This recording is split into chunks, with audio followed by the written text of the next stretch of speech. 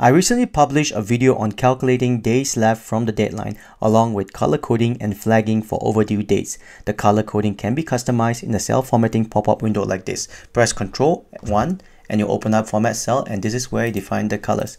However, there was an interesting question about the possibility of using colors beyond the three options of red, blue, and green.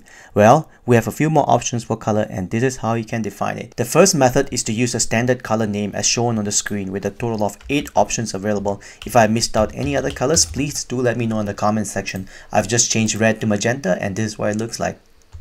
The second option involves utilizing color index or color palettes. By typing the word color followed by a number, you have access to a range of 56 different colors to choose from.